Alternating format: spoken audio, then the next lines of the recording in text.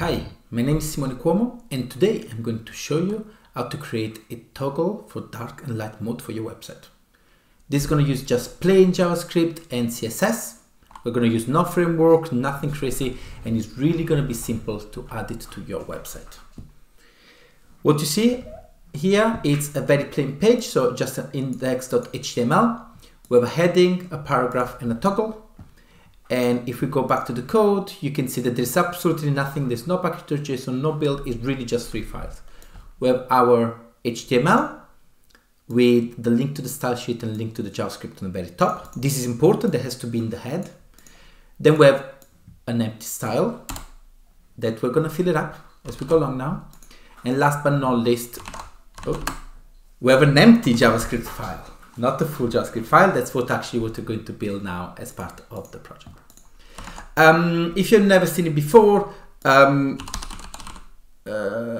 say we go to WordPress. So white and dark theme toggles allows you to change between dark and white theme. And this will then support the client to your visitors to actually have a consistent view of the website. How do we add it? There are two different important ways of adding this. One, you can use the settings of your on your operation system. So you can see you go light to dark. So we're going to do something that is going to read these settings and apply the theme accordingly to the settings. But we're also going to give a way for the clients to override those settings, because for example, I cannot use Word in white mode, dark mode, but I can use anything else in dark mode. So you always want to be able to override it. Before we can do any of this, we need to first introduce a little bit of style, but more importantly, we have to introduce something called CSS variables. So to be able to actually toggle between different themes, you need to have a style that is based on variables and not individual value. So what do we mean? Let's create, for example,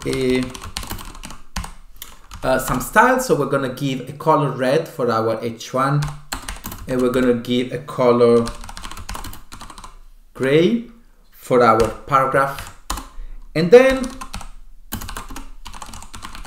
we're going to give a background color of beige to our HTML.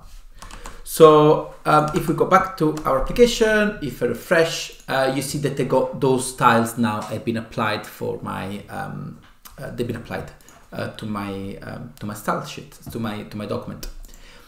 Unfortunately, this will not work, because if we want to theme it, this will not allow us to theme. And this is where a CSS variable comes into place. So CSS variable allow you to define a value that is actually going to be a variable, and instead of say color red, we will then be able to assign a specific variable to it. So what we're going to do, we're going to create one called text heading. Okay, and it's going to be red. And then we're going to go another one called text paragraph. And this is actually going to be gray, just to replicate what we were through. And then background color, and this is going to be beige. What you noticed is that the name of the variable over here is actually, I didn't say color red, I didn't say color gray, because these are going to change depending from the theme that we provide to our users. And because of that, you want to make sure that these variables are actually for where they will be used and not what color they will. So you don't even want to say light or dark. You actually want to say text heading, text paragraph, because it could be red, it could be white, it could be blue, depending from the theme that you actually create. What we're then going to do, we're going to copy these variables, and then we're going to go down here, we're going to remove the red, and we're going to apply the variable. So to do so, you do var as variable, and then you just apply the variable itself. Then we do the same here, var, and then we go text paragraph. And then last but not least, we have var, and then we have background color. So now, if I save it, and I go here and refresh, the same color will actually be applied. As you can see, nothing changed behind the scene. The only difference is that we actually now have CSS variable. Just for you to be aware, you can actually see the CSS variable also here. within your debugger. So you're able to see and modify the variables if necessary. Now what we want to do is to actually be able to change and add an extra theme. So what we're doing, we are doing that by using classes. If you were just using the settings, so the user settings, you don't need the class, because actually you can use a media query that is available for you. But for our case, we're actually going to use classes, and we're going to do something like this. So we're going to define in the CSS that when HTML has a class of dark, we're then going to change our values. So I'm going to say if it's dark, I want the background to be black. The gray, the paragraph, I don't want to change it, and the heading, I want it to be beige. What you notice is that you don't have to override all the variables. So I've done this on purpose. I left the paragraph on purpose because gray, maybe light gray,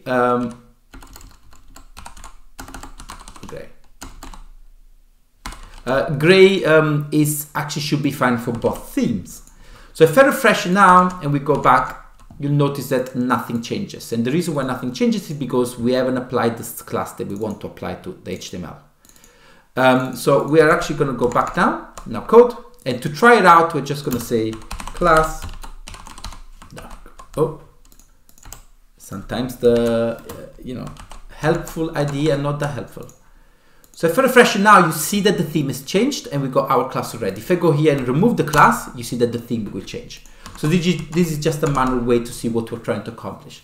It's important that this is applied to the HTML and is not applied to the body, otherwise this will actually fail when loads because the body is not been set yet. So it's important it's applied to the HTML. So what we want to do now, we want to remove this class because we don't want it to be hard-coded, and we actually want to do it ourselves. How do we do that? That's not too complicated. In fact, first we are going to implement, we're going to read the system preferences. To read the system preferences,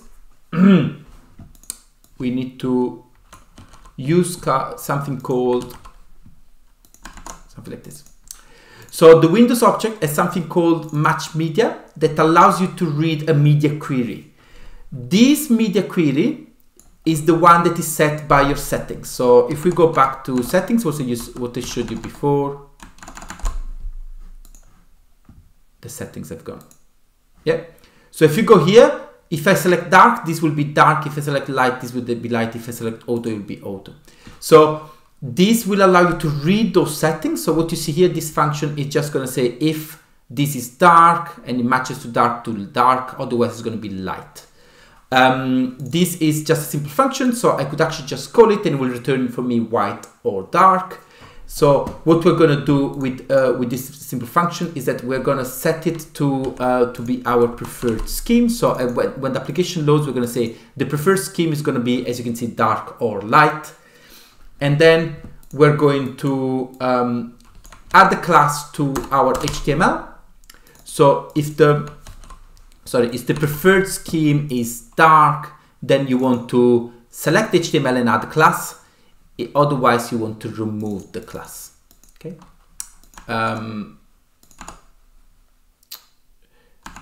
Okay. So this is what we got right here. So if I save it now and I go back to our application and refresh, you see that it turned to dark because my settings are set to dark mode. If I put this to light now and I refresh, you see that actually now is working appropriately. So just by those few lines of code, you're able to see that we can actually set the the white and dark mode very quickly. How many lines? We have 18 lines of code in total, but it's very it's very very big. The writing is very big. Unfortunately, not everyone wants to use if you just want to use the system preferences, that's fantastic. You can actually, it's even better because you could use this directly in CSS, so you don't need any JavaScript whatsoever. But usually I found out that people and visitors like to actually have ability for them to select the toggle and toggle themselves. So what we're going to do, we're going to actually write the information in the local storage. You can actually use cookie. If you use cookies, even better for you if you go server-side rendering, because you can then read the cookie at render side to make sure that it's not flickering. And if you will see that there will be no flickering in our case. But we're going to use local storage because it's an easier syntax for us to write. What we're going to do? We're going to save things. 1 second, I'm getting my data over here. So after we set a preferred scheme, okay, we're gonna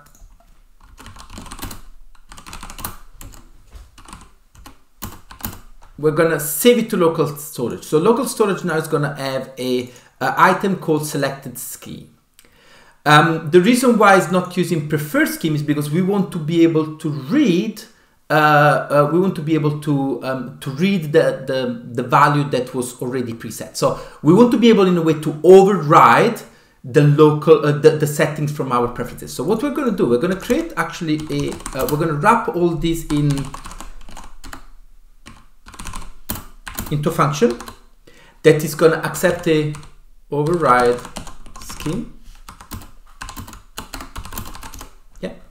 So all this is going to go in our function now. So what you see is that we have an ability for us to override the scheme, and then this is actually going to be like this. So when I call this function, if I do pass something, it's going to use whatever I passed it.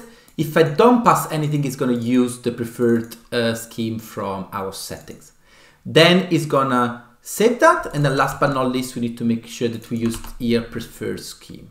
So again, if I call it with nothing, it's going to use our system. If I call it with dark, it's going to use dark. If I call it with light, it's going to use light. So this is a good, is a good way through for us to actually is a good, is a way for us to override the existing. So what we need to do now, on load, we need to read from our local storage.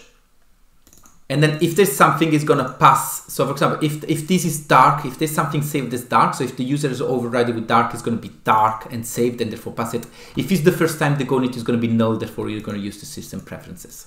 So this is a very simple way for us to actually implement this. So if you go here, you'll see that if I go back to our application, so if I refresh now, it's light. You can see here it's saying light. If I go and I can refresh now and it's still light. And if I go on my settings, you see that the settings is dark now, so it's actually dark. And if I go here and change it to dark and then refresh, you see that now it's always going to be dark. So we need to, the next step is to actually create a toggle that will allow us to change between white and dark. Let's go through. As you may expect, the toggle is just going to call our function. But we have to do, due to the fact that the JavaScript is loaded before the head, we need to make sure that whatever code we write now to assign to the toggle is triggered after the page loads. Because if we do now document.getSelect and buttons does not exist at the start. It doesn't exist yet. So what we need to do, we have to use document, and then we do add event listener. And then we're going to use the DOM content loader, okay? And then we are going to, within this function, we're going to then load our button, query selector, and then we're going to say button. So we just got one button in our HTML, so this is as easy as to do. Add event listener. And then we're going to say on click. Okay. It's a bit more verbose because we don't have any framework, but it's nice to know that we can do this in JavaScript. So now we have a button. We're listening to a button, a click event. So what do we want to do with the click event? Quite easy. We want to update the scheme, and we want to pass something. What do we want to pass? We want to pass the opposite of what is currently available. So we're going to do this. So if the selected scheme, don't forget we set the selected scheme here. So if the selected scheme is equal to dark, then I wanted to set it to light, otherwise to dark. And then here we're going to pass the new scheme. You may probably realize that if I run this now, it's going to fail because selected scheme is scoped within this function is not available here. So what we can do, we can actually, so we can remove this, we put it out, we set this as a let, so now that is available everywhere. Okay. Let's go back and see if this actually works.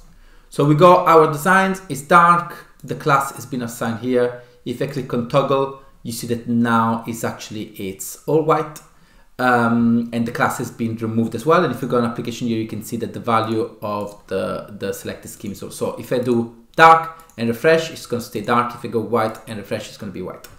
What you notice is that there's no flickering. Look, actually, there's no flicker. Usually, when you do these things, there's always a little flicker if it's done wrong, and mainly it's because they put they load the JavaScript after the head. But what we're doing ourselves, we're actually loading everything and setting the class even before the rest of the content is loaded, and this actually makes our application non-flickering. So it's a very good one there.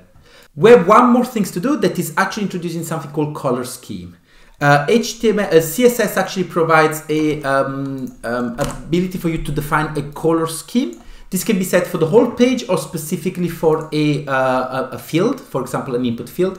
And color scheme will provide a theme for things such as the scroll bar, input field, buttons, and so on and so forth. So what we're going to do, we're going to create a color scheme here in the HTML, and we're going to also override that color scheme. Oh, sorry. We're just going to change this, and then we're going to set color scheme to light and color scheme to dark. Please notice that it's not actually it's a string. It's actually is just it doesn't need to be wrapped in columns there. So this now will set a color scheme of light for our root and a color scheme of dark for our dark theme. So if we go back to our application, you see now that the button is not white anymore. It's dark. And if we go here, you can see that the button is actually white again. As I mentioned before, you can actually override this. So if I go here and write button, I can always say I would like a light color scheme no matter what.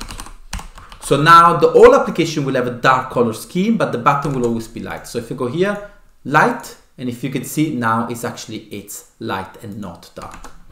So what we've done now, we introduce everything such as how to load it, how to load the preferences, how to override the preferences, how to save it in the local storage, and even introduce something as color scheme.